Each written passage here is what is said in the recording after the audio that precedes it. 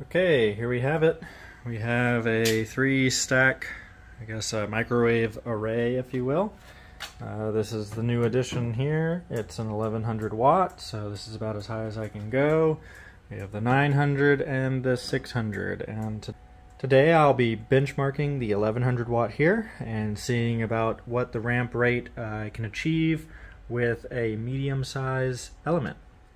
This microwave is a little nicer than the ones I purchased on Amazon. However, it was given for free.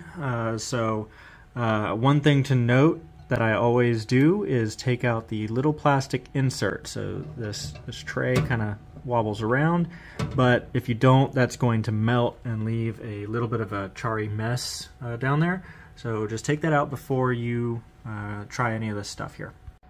Okay, so how we go about doing that is by clearing out the ballast on the surface here, and we've placed a single element inside the ballast, supported just about by a couple inches here. This is my largest crucible. I'm trying to see where we can max out with this size, because it is very convenient because it takes up a lot of the space in the microwave. Gives a lot of options, so if we can get high enough temperatures, then it'll be very useful for future projects.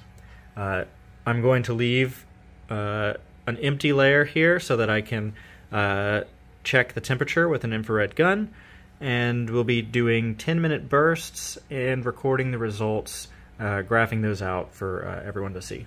I suppose you get what you pay for. This being a little bit more expensive microwave, I have a good bit of clearance and a nice little light so that I can see what I'm reaching into. But actually I could go with even a bigger crucible if I was just using the 1100 watt microwave, but I'm suspecting that the 900 and the 600 will be useful for debinding and for lower temperatures hold times. But anyway, we'll go ahead and get started, and I'll show you progress when I have it.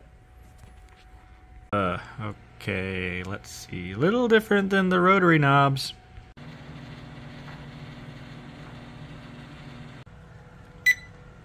After the first 10 minutes, we certainly have reached a good bit higher.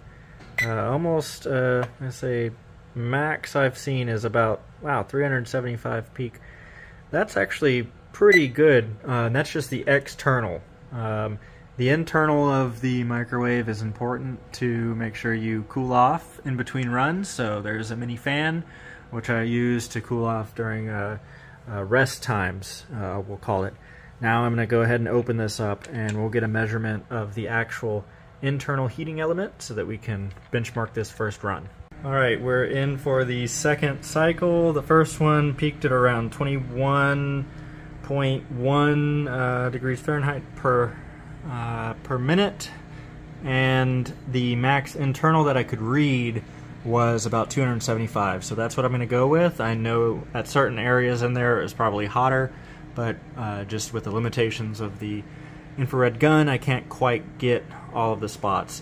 Also, if you'll notice, I did slightly rotate at a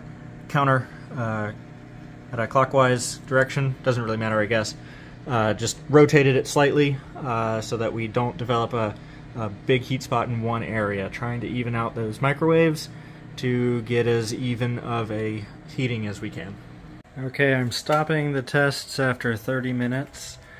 The reason why is, well, the numbers are looking almost identical to the 900 watt, and that's out of the ordinary because we should be much higher, at a higher ramp rate than the others. Let me go ahead and just throw the graphs up here, and then I'll explain later. The important line here is going to be purple, and it's very similar to what you saw with the 900 watt. I believe we've hit the max that our single elements can produce. Next steps will most likely be increasing the amount of silicon carbide per element, but this may take some time since I'm going to have to order another spool.